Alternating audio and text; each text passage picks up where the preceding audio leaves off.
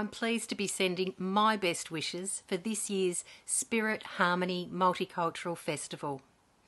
Music, stage performance and dance have always played a role in bringing community together, and this sense of unity has never been more important for Victorians.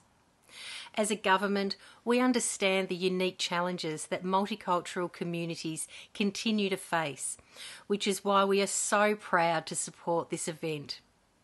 It brings me great joy to know that you've chosen to take the time to celebrate this special occasion together online.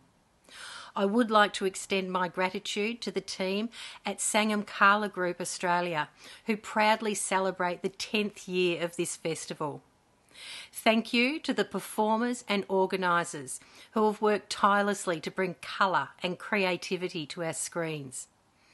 I would like to acknowledge your ongoing commitment to supporting culturally diverse communities across Victoria to maintain a sense of connection and belonging.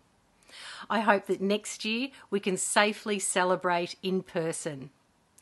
But in the meantime, we will embrace the beauty of performance and cultural heritage from the safety of our homes. On behalf of the Andrews Labor Government, I wish you all a joyful Spirit Harmony Multicultural Festival.